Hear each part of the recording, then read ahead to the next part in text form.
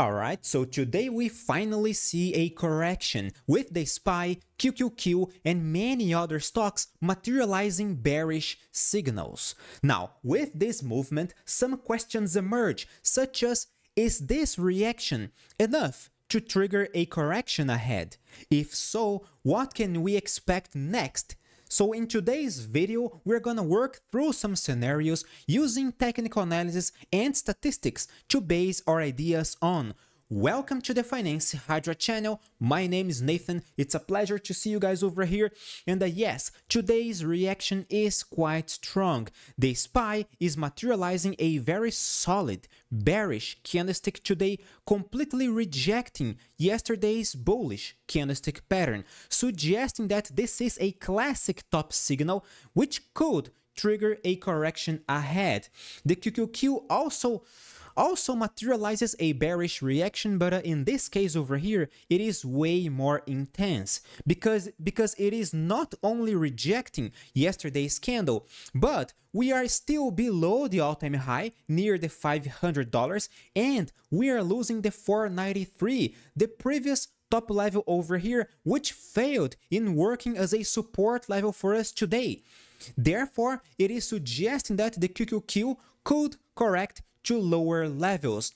Our next technical targets on SPY and the QQQ are the 21-day EMA, the exponential moving average on the daily chart over here. The SPY also has a 21-day EMA below the price, acting as a future support level. And however, on SPY's case over here, we see another technical support level, the 574, the previous top level over here. And however, if you guys ask me, such bearish reaction today has a very nice timing, because if we project the height of this congestion in the direction of this breakout, we see that SPY materialized a top signal right below our technical target. Therefore, it is a classic bearish reaction under a technical resistance level.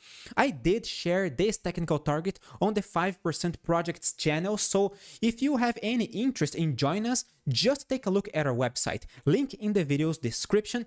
But so far, this reaction over here seems to be a classic bearish engulfing candlestick pattern, which is a relatively reliable bearish reversal candlestick pattern, because it acts as a reversal roughly 79% of the time according to Bukowski's studies. And of course, the QQQ is also materializing another bearish engulfing candlestick pattern over here. And remember, this candlestick reverses the trend 79% of the time if certain conditions are met.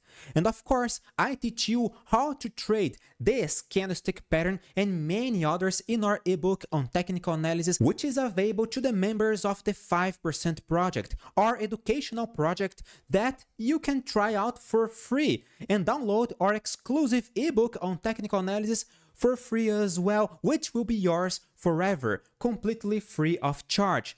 Many of the little secrets to trading candlestick patterns and chart patterns are there. Little secrets that can boost your performance and increase the win ratio of your trades. So just check out our website for more information, link in this video's description. Now, how this is gonna affect our stocks? Because we see a quite reliable bearish candlestick pattern over here on the SPY and on the QQQ. However, they are still bullish, alright? The trend is still bullish. So any pullback to our support levels could be just another buying opportunity. How this is gonna affect Nvidia, for instance? Nvidia is also materializing a bearish reaction below the all-time high. We broke the 136 yesterday, but today we once again failed in breaking this key point, and right now we are correcting sharply. However, it seems we just reached our next technical target around 130, the previous top level over here, now acting as a support level for us. Another example of the principle of polarity in technical analysis. Previous top levels are going to work as future support levels and vice versa. Therefore, it is a very technical movement, but if the indices continue to drop, if their bearish signals actually work and we see a sharper correction ahead, we still have more downside for Nvidia and other stocks over here. And in this scenario, Nvidia could easily retest the 21-day EMA in the next few days. Tesla, conversely, Tesla is going up today, right? Tesla being Tesla again, right? We are going up 0.04%, not that much, but it is still stabilizing its price after the collapse, thanks to Robotaxi, by the way. So this movement over here is just a signal of stabilization. It is too soon to tell if Tesla will actually reverse from here, will actually bounce from here, but if we lose the 21-week EMA over here, which is acting as a support level for us, then nothing will prevent Tesla from retesting lower levels like the $200 or even the 182 down here, which is our next technical target on the weekly chart. So it is a critical moment for Tesla. It feels like it is now or never. Only if we see a very meaningful, powerful bullish reaction on the daily chart, we could avoid a sharper correction over here on the weekly chart. And again, the timing for a bullish reaction is just perfect because we are right above the 21-week EMA, a technical support level that is acting as a support level again for Tesla's price. So right now, if you want to see Tesla being bullish again, we gotta see a quite powerful bullish reaction as soon as possible over here on the daily chart. All right, meanwhile, we see AMD. AMD, this one is just collapsing. It is losing our support level at the 21-day EMA. We are also trying to lose our next technical support level, the $158 down here, the previous bottom level over here. By losing this bottom level, then AMD, along with the 21-day EMA, AMD will officially enter bearish territory again, suggesting a sharper correction to even lower levels. Our next technical support level is $148.01. All right, this is gonna be our next technical target. It is quite frustrating to see such reaction on AMD because we failed by just a few cents on closing this gap over here, 174.53. October 9's high was 174.5 cents. All right, so we were very close to close this gap over here. So it is quite frustrating to see such bearish reaction, but if you ask me, there is still time for a reaction, but right now we don't see any bottom signal. There is not a single bullish reaction that could frustrate this bearish candlestick pattern over here yet, unless if we see a very miraculous reaction on the SPY, on the QQQ again, frustrating the idea of a bearish engulfing candlestick pattern on the daily chart, because there is still, I know, guys, I know, if certain conditions are met, we have literally 79% chances of actually triggering a sharper correction. However, if we see a very good, meaningful bullish reaction like tomorrow or in the next few days on the SPY, QQQ, we still could reject this bearish reaction over here, this bearish technical candlestick pattern over here. All right, in this scenario we could see many other stocks reacting above their support levels like Nvidia, like Tesla, like AMD over here, avoiding the breakout of the 158. So there is still time for a reaction. If you ask me, in my humble opinion, I would like to see a sharper correction ahead, because if we see a sharper correction, this means more possibilities, more buying opportunities. If we see the indices, if we see more stocks approaching their support levels, it feels to me that many stocks are quite far away from their support levels, like Palantir, for instance. Palantir is a very good one. It is another stock that is on my radar, but we gotta see a pullback first. If we see Palantir approaching the 21-day EMA, approaching the $38 again, that would be just fantastic. Any bottom signal in this area could be just another buying opportunity because the trend is still bullish.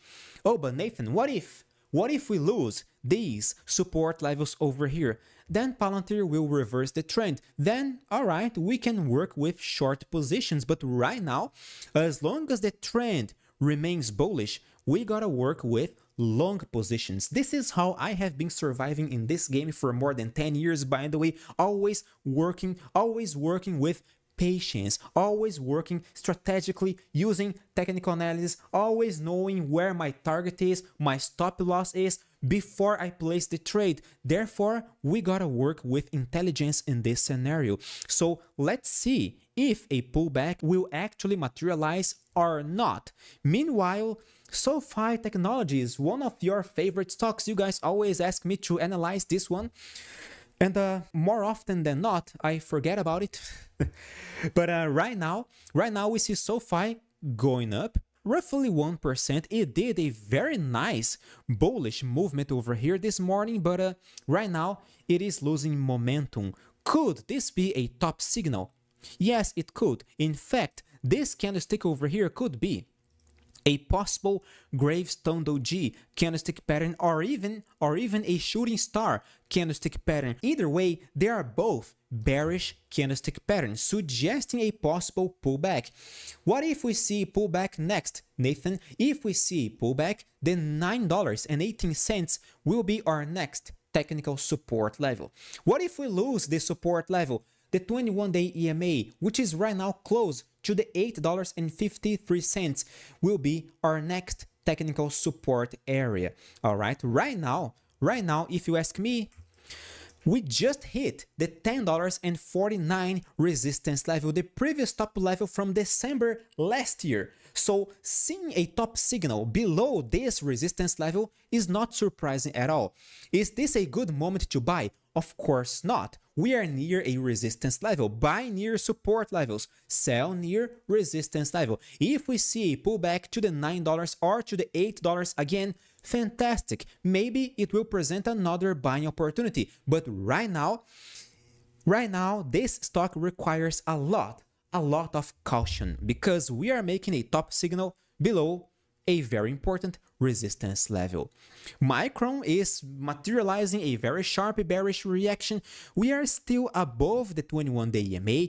We are trying to maintain the bullish bias, but if we lose, if you ask me, if we lose this candle's low, the candlestick from October 10, which to me was an ignition bar, if we lose this candlestick's low over here, which is very close to the 21-day EMA, by the way, it is done, all right? Micron will probably correct to lower levels, maybe to close this gap over here around $96.18. So this is it, all right? It is a very simple situation. If we lose, we lose. If this one works out, if this one reacts above our support area, fantastic. As far as I know, Micron has a technical double bottom chart pattern on the weekly chart. By breaking the 111 over here, we could materialize another very nice recovery to the 145 again. But so far, we gotta see a better, decent reaction.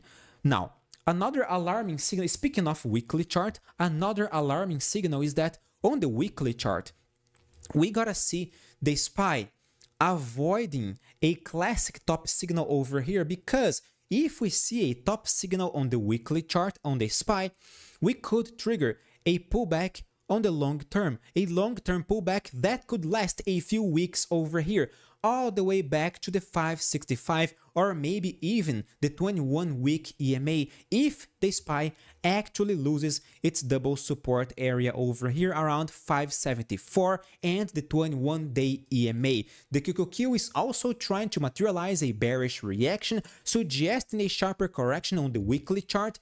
Of course, the weekly candle is not closed yet. We are still, today is still Tuesday, right? I almost forgot. Today is Tuesday, all right? So So there is still time for a reaction, if you ask me, on the daily chart in order to avoid a materialization of a top signal on the weekly chart, which could be very dangerous.